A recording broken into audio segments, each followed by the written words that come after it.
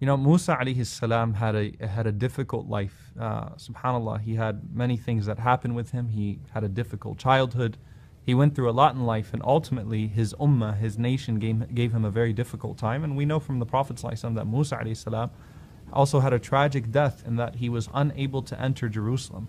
He was unable to enter Al-Quds because of the disobedience of his people, and he died, you know, at the side of a mountain away from Al-Quds, just a stone's throw away from Jerusalem, because he was forbidden. And so Musa alayhi salam had to deal with many difficulties in life. Of course, he's one of Ulul Azmi min al-Rusul. He's one of the great messengers.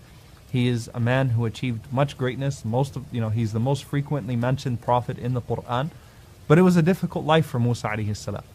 So the Prophet ﷺ tells us about this really, really interesting conversation that Musa alayhi salam says to Allah subhanahu wa ta'ala. He says, Ya Rabb, arina Adam alladhi akhrajana wa nafsahu min al-jannah. Musa alayhi salam says, Oh Allah, show me Adam who caused himself and us to be expelled from Jannah. Meaning, I want to have an argument with Adam alayhi salam. I want to give Adam alayhi salam a piece of my mind for causing us all of this, you know, this hardship that we all had to suffer because Adam alayhi salam ate from that tree. فَأَرَاهُ اللَّهُ Adam. So Allah subhanahu wa ta'ala brought Adam alayhi salam before Musa alayhi salam. And this is the first time that they're meeting, Adam and Moses. Now, Adam alayhi salam already had seen the prophets and he saw his descendants when they were taken from his back. But this is the first time that they're having a conversation. Musa alayhi salam sees Adam alayhi salam and he says, Anta abuna Adam? Are you our father Adam? And Adam alayhi salam says, yes. Now listen to what Musa alayhi salam says to him. He doesn't mention any of the things that Adam alayhi salam had gone through. He doesn't ask him any questions that are not related to his frustration, to situation. He says, Anta alladhi nafakha Allah fika. Are you the one who Allah subhanahu wa ta'ala breathed into directly, min ruhihi, from his own spirit? That Allah subhanahu wa ta'ala breathed into you, your spirit. Allah subhanahu wa ta'ala created you. وَعَلَّمَكَ الْأَسْمَاءَ كُلَّهَا. And Allah taught you the names of all things. وَأَمَرَ الْمَلَائِكَةَ.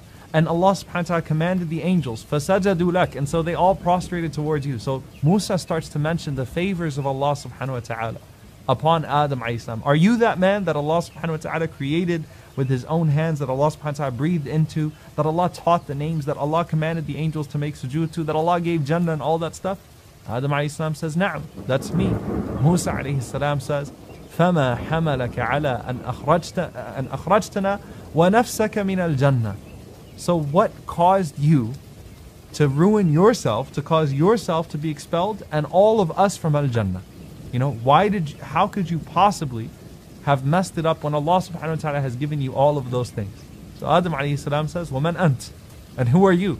Musa alayhi salam says, أَنَا Musa. I am Musa alayhi salam. Adam says, أَنْتَ نَبِيُّ بَنِي إِسْرَائِيل. Are you the prophet of Bani Israel? الَّذِي كَلَّمَكَ اللَّهَ مِنْ وَرَاءِ الْحِجَابِ. The one who Allah subhanahu wa ta'ala spoke to from behind the veil.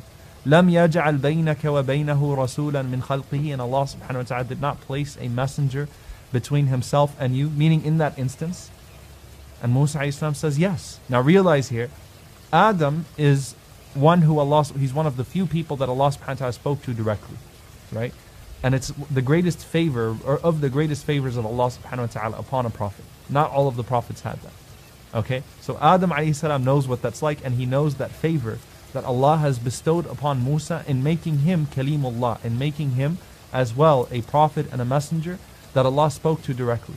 And Musa alayhi salam has a greater fadl. He's more virtuous than Adam alayhi salam. He is from Ulul Azmi min al-Rusul. He's from the 5 greatest messengers.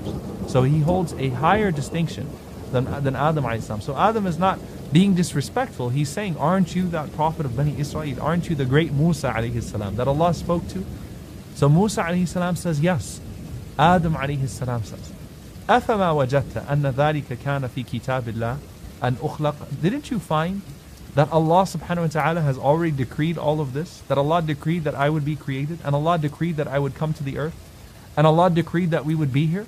So Musa alayhi salam says, na'am, yes. Adam alayhi salam says, فَفِيمَا تَلُومُنِي فِي شَيْءٍ سَبَقَ مِنَ اللَّهِ تَعَالَى فِيهِ الْقَضَاءُ قَبْلِي. So how can you possibly blame me for something that Allah subhanahu wa ta'ala decreed before me? Rasulullah sallallahu alayhi wa sallam says, فَحَجَّ آدَمُ مُوسَى فَحَجَّ آدَمُ مُوسَى. Adam won the argument, Adam won the argument. Subhanallah, an argument between Adam and Musa alayhi salam, and the Prophet ﷺ says Adam was right, Adam won the argument. Now here's the thing. Was Adam alayhi salam trying to suggest in this argument that it's Allah's fault that he committed the sin, that he made that mistake? Or didn't we just learn that Adam alayhi salam said, رَبَّنَا ظَلَمْنَا أَنفُسَنَا وَإِن لَمْ تَغْفِرْ لَنَا وَتَرْحَمْنَا لَنَكُونَنَّ مِنَ الْخَاسِرِينَ, that, oh Allah, we wronged ourselves. So how is it possible now that we have this 360 where Adam alayhi salam is telling Musa alayhi salam, or actually it's a 180, right? Adam alayhi salam is telling Musa alayhi salam that it's Allah's fault. It doesn't make sense, right? It just doesn't sit well. Here's the thing. Adam alayhi salam was not deflecting the sin. He was not saying that Allah caused him to sin.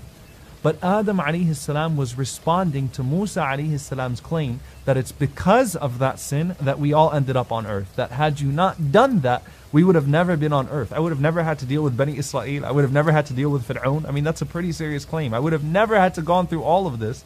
We could have all been in Jannah from the start had it not been for your sin.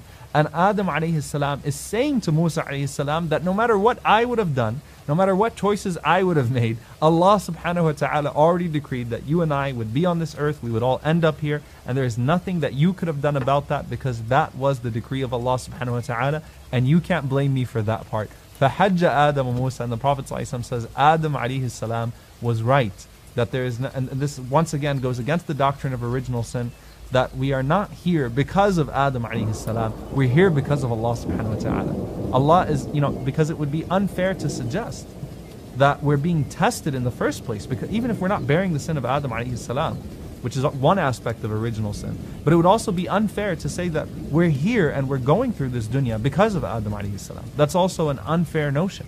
So instead, we are here because Allah subhanahu wa ta'ala decreed that we would be here. We each have our own relationship, our own unique set of circumstances with Allah subhanahu wa ta'ala.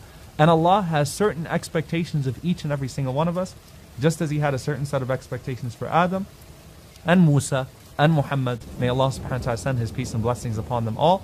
And may Allah subhanahu wa ta'ala gather us with them in the happy days of Al-Jannah. Allahumma ameen.